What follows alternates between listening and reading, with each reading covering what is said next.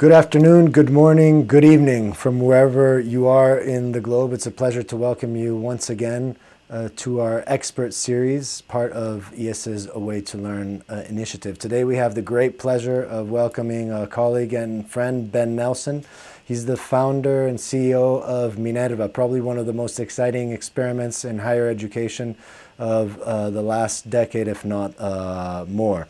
We have a group of people joining from all corners of the planet, from Taiwan to England, from Poland and Germany to Argentina, and of course the US, where Ben is located over in California. Good morning to you, Ben. Thank you for joining us. We're very happy to be here. So I thought we'd get started a little bit with you and what brought you to the position, the industry, the profession that you're in today. When I last met you, you were at your alma mater, Wharton, fresh off a career in industry. None of these two factors typically are the starting points or the inputs for a career in academia or in learning, which is the profession you find yourself in today. So how did this passion start? Bring us back to the moment in which you said, I will create a new institution in the learning space. Well, there were actually two moments that were quite a few years apart. The first one was when I was a first-year student at university and came to realize that the structure of universities, as many of us know, is less than ideal, if we were to put it politely. But universities really are supposed to train individuals to participate in a dynamic world. Not to train them for a particular career. That's what vocational schools are for. It's actually to enable them to live a modern life where you will have a dozen careers or so by the time you die, where you have different jobs, different responsibilities, and provide you broad-based abilities to move from one area to another, taking along core ideas or capacities like critical thinking and problem solving and effective communication skills, etc. So the role of universities in that case is not much in dispute. Every university agrees that that's what they should do. But when I was a university student, it was very apparent to me that universities don't do this at all. And that was something that is where I tried to spend my 4 years at the University of Pennsylvania to fix. And it didn't work because an Ivy League university has no real interest in reforming just because it's better educational outcomes. All of the prestige, all of the demand for universities comes from completely different things. Actually, funny enough, has nothing to do with the educational output.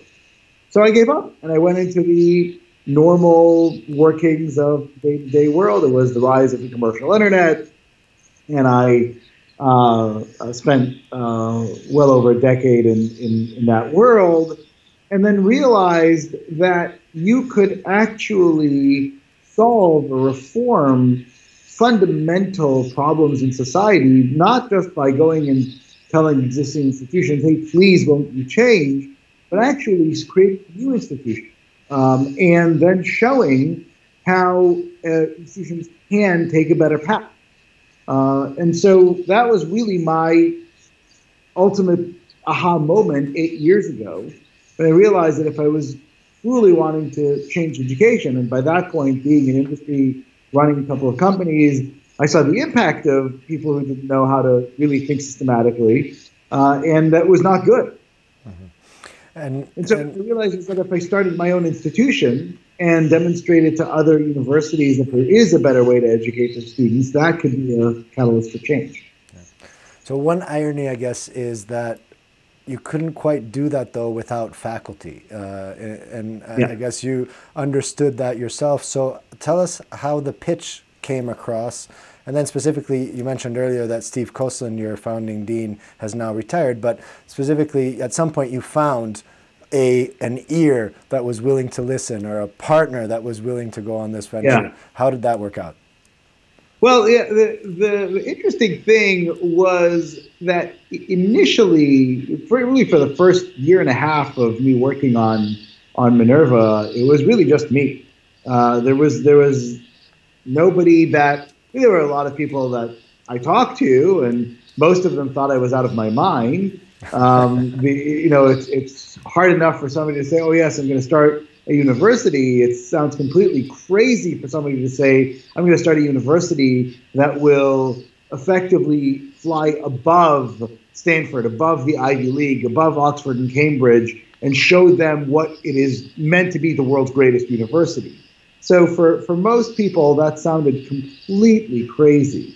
And then by about a year and a half after I started working on this project, I I got to meet through a friend of mine, Larry Summers, who was obviously former president of Harvard, former Treasury Secretary of the United States, perhaps the most famous living university president or ex-president. He was the former president of Harvard at the time, and we got to meet in under the premise of, hey, this is somebody who's doing something interesting in education. Larry had no real background on what it is that I was doing. I wasn't public about what I was doing. It was still just me working on it. And what should have been a half-hour meeting turned into a 2-hour meeting. And basically, Larry was finishing my sentences as I was explaining what a university should do and what I was planning to do with it. And Larry was really the first, academic, and what an academic, what a person of enormous stature and respect, who immediately got what we were trying to do in trying to show an extraordinary method of education and bringing it to the most deserving students all around the world. And it was really Larry's backing initially that enabled me to go out and raise the initial funding and eventually find our initial faculty. Stephen Coslin, who was our founding dean, who was a former dean of social science at Harvard and director of the Center for Advanced Studies in Behavioral Science at Stanford.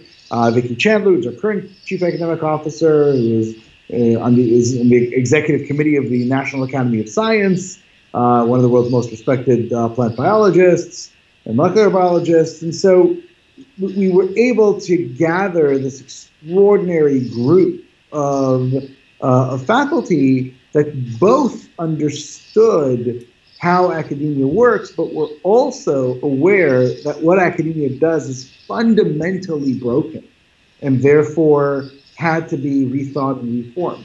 Mm-hmm. I think one of the most interesting aspects about your experiment, or your no longer experiment, your real, an initiative, is its focus on impact. Because in this day and age, when we think of innovation in education, it's also often about efficiency. Online is a substitute of, whereas your focus is on impact, actually improving, leveraging technology if it's useful, but actually improving the experience. Can you talk a little bit about that? Why is Minerva exceptional in terms of its pursuit of impact? Yeah. So fundamentally, when you look at technological innovation in any sector, the innovations that are short-lived and meaningless are those that say, how do I do what I currently do offline and do it incrementally better? Those innovations don't really change the world. They don't make any real impact, and they're usually passed by. What they're passed by are technological innovations that look at the purpose, an idealized purpose of something, and then think about how can technology be brought to bear to change the dynamic, actually enable an output, product, a service, what have you, that fundamentally cannot be done without technology. So an easy way of thinking about it is that if ride-sharing companies, Uber, Lyft, Didi, if they were to think of technology as an incremental innovation, what they would do are apps that turned on the flashlight of your phone so that when you hail a cab, it'll see you better, right? that would be a complete waste of money. No one would invest in it. It wouldn't be, I mean, maybe somebody would invest in it, wouldn't get a lot of return, right? What ride-sharing companies did instead is think about, well, the experience is completely broken. It doesn't make any sense whatsoever. You try to hail a cab on the street, you call a cab, you don't know if they're going to show up, if they're going to cancel, if it's going to take 40 minutes or 5 minutes. So instead, let's change the user experience, let's change the entire output so that you can get something that you actually want, which is have some certainty between getting from point A to point B. In education, it's far more complicated than that. But the lack of technology in traditional education, which has been the case for 1,000 or 5,000 years, depending on how far back you want to go, has really limited educational offerings from doing two fundamental things. The first one is to make sure that students are engaged during their class time when they're supposed to be applying what it is that they've learned. And so instead, most offline educational environments have disseminated or deteriorated to disseminating information, right? And dissemination of information is actually a pretty bad use of live time, right? There are many far better vehicles to disseminate information. The book, for example, or videos that you can watch, you can pause and rewind and things like that. Live explanation of information in a unidirectional way, even peppered with a couple of questions, is really highly ineffective. So, and the reason that was defaulted to that is because keeping students engaged, fully engaged in applying information is difficult without the assistance of technology, which was one of the things that we solved. The second problem, the more fundamental one, is a curriculum problem, which is that it used to be when we knew very little about the world, 18th century, 19th century, etc., their universities, especially in the United States, had a very rigid core curriculum. They would teach you these broad areas, Greek, Latin, dead white men, science, math, etc., philosophy. But you didn't have any choice. There was a canon of information. You were to go through that. Maybe you had a little bit of choice in your fourth year, and then you get your degree. And then if you wanted to be a doctor or a lawyer or what have you, you would get a graduate degree in that field. And what happened over time is information exploded. Universities couldn't then curate the information that it is that you needed. It was just too much. And so they moved away from curating curricula to being free choice, especially, again, in the United States. Take whatever you want. In the rest of the world, much of the rest of the world, there was no general education. You know, you went and you studied physics, or you studied history, or you studied business, and that is all you studied. You skipped the whole enterprise of general education, correct, which is problematic because general education is the only way for you to get these broad capacities. If you learn how to be a critical thinker in physics, turns out studies show that you will be no better of a critical thinker in home finance than if you weren't a good critical thinker in physics. You're basically the same as any average professional. And that is the problem of far transfer. So in order to solve that fundamental problem, you had to create a curriculum that traversed the unit of study, which is the course. It had to enable students to learn an idea, a learning objective, that we refer to as habits of mind or foundational concepts in one context, and then be able to transfer and apply them to a number of other contexts. Right? And so that combination of processes is extremely hard to pull off in an offline environment, certainly in a data-free environment. Whereas in a data-rich environment, we can measure learning objectives for our students on over 100 different areas and see how they progress and master them across 30 different courses taught by 30 different professors. Right? That process is a technology-enabled educational process that is vastly superior to what you can do without technology.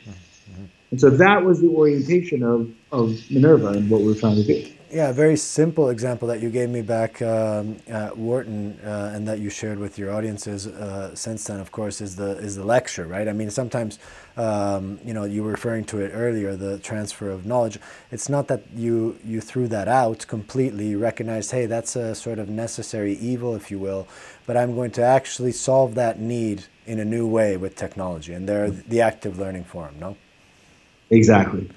And so this ability to actually, use technology where it is enhancing and where it is improving what the other means, I think is very unique to Minerva.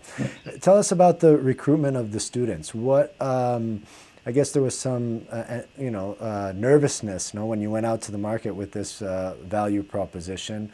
What was the reaction that you received? And where was the motivation coming from? I mean, deeply, I don't know, you can imagine my son, right?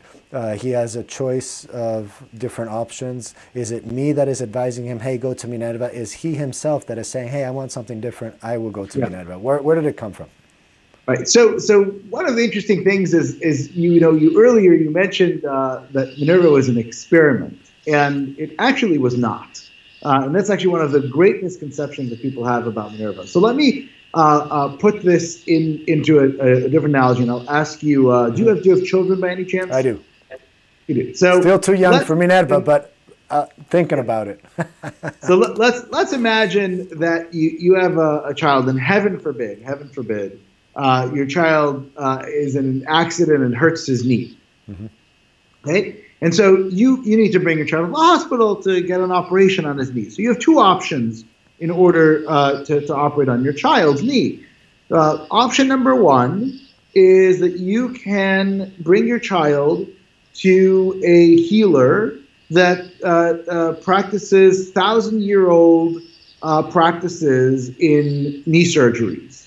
It means alcohol, a blade that is on a fire, a saw, and some other tools, right? But it's been done for thousands of years. The other one is to bring your child to the latest cutting-edge hospital with brand new technology. The hospital is just opened, by the way. It's brand new. It's never had a patient before. But it utilizes everything that is known about the latest surgical techniques, has the best tools, and doctors specifically trained at operating on knees in this modern context. What would you choose to fix your child's knee? I don't know. Yeah, I guess pretty easy question. I don't think anybody would opt for the saw. Right? Now, at the same time, and by the way, nobody's bothered by the fact this hospital opened just now, brand new. Right? But now, there's an ignorance, though, with respect to... So think about now that it's not your knee that your child needs to have operated on, it's his brain. You're bringing him into brain surgery. Mm-hmm. That's what education is. It's brain surgery. And again, option number one has a 90% 6-month failure rate. That is what universities have. When you are sitting in a typical university class, the overwhelming number of credits that are issued by Ivy League universities, 6 months after the end of the semester course, students forget 90% of what they learned. Right? Huge failure rate. It is actually worse than sawing your knee. It's a terrible outcome. Or you can go to an educational institution that is based on decades of research that actually demonstrates how the brain works and how people learn, and applies everything that is known. Not in an experimental way at all. Actually just an application of what we know works to educate. Now, the initial reaction for some people is, oh, no. We want to do things that are, tried and true, and everybody knows how they're doing it. We're comfortable with the saw. But those people can actually be a little bit analytical about it. Realize that there really is no real option. There's only one true option if you care about education. Mm-hmm. And so our initial group of students, the ones that came in initially, were very small. We had a pilot class of 20-some students.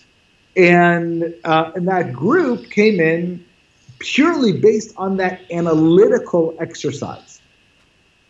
Today, now we're welcoming our fourth class, they're coming in on data. And the data is, as one would expect when you compare a medieval method versus a modern method, an order of magnitude better. So there's a third-party assessment in the United States called the Collegiate Learning Assessment. Mm-hmm. The Collegiate Learning Assessment has been performed for hundreds of universities, hundreds of thousands of students over the years. And it measures progress in critical thinking, problem solving, scientific reasoning, and effective communication skills. These are all the things that universities claim they teach. And the way it's administered, which is very clever, is that it's provided at the beginning of the first year and the end of the fourth year. And then you see how a cohort of students at an institution has progressed. You see what the contribution of the institution was to that progression, especially when you compare one institution to another. So we give our students the CLA. And at Minerva, what happens is that rather than waiting 4 years, we give our students the first year test at the beginning of the first year, but we give them the fourth year test at the end of the first year. So only 8 months later. And the results are astonishing. The delta improvement we make with our students in 8 months is the highest the CLA has ever seen any university accomplish over 4 years, ever. So what we do in 1 year, no university has ever been able to demonstrate that they can do in 4. Wow. And our students at the end of the first year, the year that they were assessed, had the highest composite score in the country compared to fourth-year graduating students. And almost all of the institutions that the CLA has shown make improvements, large improvements in the past, not as large as ours, but large, actually started with relatively poor performing students. Right? There we go from the 25th to the 37th percentile. We had the largest gains ever, and we topped out. And so last year, when you look at those results, we had more than 23,000 applicants to Minerva. That's more than Georgetown, MIT, Dartmouth, Ivy League University that's 250 years old. And despite the fact that we accepted just over 1%, 1.2% of those applicants, nearly 2/3 of those applicants wound up matriculating at Minerva as opposed to all of the other elite institutions that they were accepted by, which not only makes us by far the most selective university in the United States, but also one of the highest yielding, where most Ivy League universities yield in kind of the mid to upper 60s percentile. That's tremendous. So I would love to talk for another hour with you. We only have a few minutes, but I wanted to ask a couple more questions, and hopefully our audience will stick with us. So the first question, though, is what about the business, right? Because one of your goals was to actually make this affordable. There's a question from the audience along these lines of access to extraordinary education. That was actually, I remember you speaking about that, one of your goals, to make it as good as Harvard, but for a fraction of the cost, accessible. Is that business-wise doable at this point? Yes, absolutely. So if you look at the student body at the Minerva school, so access really comes on two different levels. Mm-hmm. So number one is what we do with our own university. And so at the Minerva schools, we charge $30,000 a year for tuition, fees, room, and board. And half of that cost we can't control because it's the cost of being alive. It's living and eating. That money doesn't go to us, it goes to a building, or it goes to a food budget for students to buy food and to live for 8 months. And so tuition and fees at Minerva is about $15,000. And that's compared to north of $50,000 for traditional American universities. So it's a huge difference. But even more importantly, more than 80% of our students can't afford it. Right now, the traditional elite need-blind institution in the United States. Need-blind means that they don't ask you specifically how much your parents make in making the decision of whether or not you should come. 50% of students can afford to pay $70,000 a year. If we were to charge $70,000 a year, 5% of our students would be able to afford it, right? And so the way that we do access at Minerva isn't just that we're lowering the overall cost, is that we actually change the process of admissions.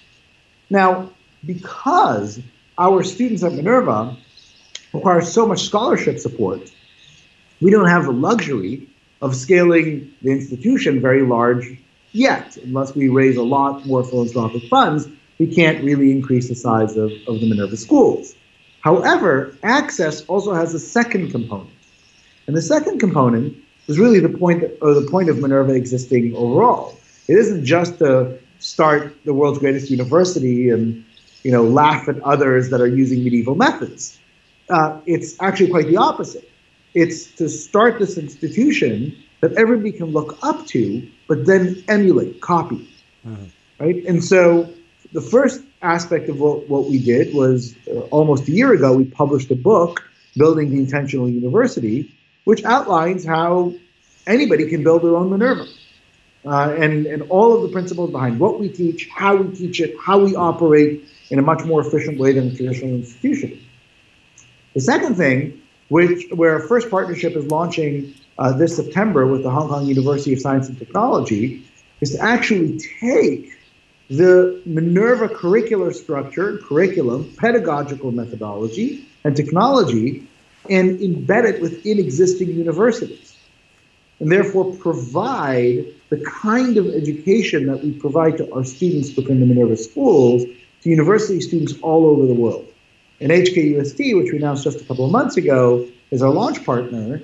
And there will be, we expect, many other institutions over the coming years that will adopt the Minerva system and effectively bring their educations into the 21st century. Extraordinary. And there's a question from the audience. So what about the rest of us that are not 18? And I'm in the exec ed business. We talked about this at some point in the past. Is this a model that is viable beyond university education? Is there opportunity in the executive development space? Yes. So first and foremost, Minerva also very quietly for the last couple of years has offered a master's program. Now, no one has ever heard of it because we were not advertising it. We weren't talking about it. The first time we did it, it was a one-year full-time program. The second time we did it, we're doing it as a part-time 21-month program. And that's probably what we're going to move. That is what we're going to move forward with.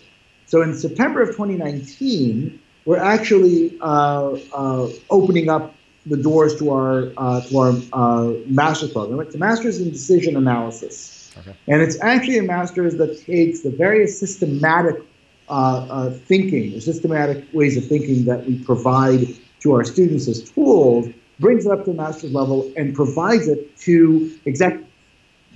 And the application cycle for that will begin in a couple of months. And so we are going to be taking applications, and it's also a pretty remarkable value. It's just under $40,000 for the whole degree. It will last from September of 2019 until May of 2021. So that's the next cycle.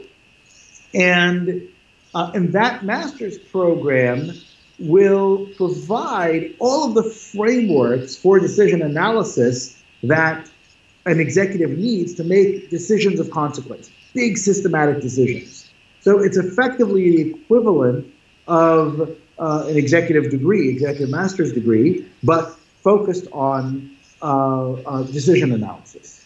Now, there are component parts of that offering that can be brought to the executive education market that may not be as robust as a full master's degree, but there's component parts. However, what you won't really see from Minerva is the week-long seminar, which is very popular in executive education world. Week-long seminars can be good for a lot of different things, but to really fundamentally change how the brain processes information, a week is not enough. And so you need space for deliberate practice. You need time to really digest and apply and transfer. That's what Minerva is really so special at. The ability to provide long-form, deep education, brain surgery, in other words. And that's, you'll see more and more offerings like that, primarily from Minerva's partners that are going to be using the Minerva system to bring executive education offerings and other offerings to market. Last clip from you, sound clip bite, if you will, as we're wrapping up. One thing that has truly surprised you and one thing that you're still gnawing at you is kind of on your bucket list. Very short. Sorry, you broke up. One thing that has truly surprised you and one thing that you're just still frustrated you haven't got right. Yeah. So the truly surprising was that when I started Minerva, my assumption was that it would be a decade after we graduated our first students before other universities and educational institutions paid attention. And what was stunning to me was that universities started approaching us even before we had our first students. And we didn't know what to do with them for the first few years. But the reason that we were able to pick HKUST as our launch partner is because we had a couple of hundred different institutions that have approached us over the years and said, hey, we would love to work together. And so HKUST was just an ideal partner for us. And we had the luxury of kind of picking them. And ever since we made that announcement, the demand to partner and work with Minerva and use the system has really been overwhelming. And so we've been very fortunate in being in the position of needing to choose who we will work with and on what types of projects. So that has been a very good positive surprise. Probably my greatest frustration is in the world of philanthropy. As I mentioned, the overwhelming majority of our students require financial support to attend Minerva. And we, as far as I know, are the only truly highly selective, non-discriminatory undergraduate program in the world. So basically, if you are a student applying from Spain, or a student applying from Nebraska, or a student applying from Brazil or China, your likelihood of getting in is exactly the same, right? You're using the exact same criteria. There's no concept of spots. If you're qualified, you'll get a spot in Minerva. And that kind of egalitarian approach both means that we have a very different socioeconomic base of our students, but also means that our students really can come from anywhere in the world. And when we go to a philanthropist, many philanthropists, and say, hey, these students need support. By the way, it's a great deal. It's a fraction of the support that they would need to go to other universities. So your dollar can support far more students here than elsewhere. Many philanthropists will come to us and say, well, how many students do you have from my hometown? How many students do you have from my country, or from this country I have a particular interest in? And no country represents even 10% of the student body. And we have representatives from 61 different countries. And so when in a world that is increasingly more global, we don't find it as easy to find truly globally minded philanthropists who think about humanity as a whole as opposed to small segments of it. And that is a frustration in the sense that I believe the world needs far more globally oriented philanthropists. Well, Ben, thank you very much. It's been personally a pleasure reconnecting with you. It's fascinating to follow your example. And for those that don't know it in detail, I advise you strongly to familiarize yourself with Minerva via its website, via the many videos that are out there on YouTube.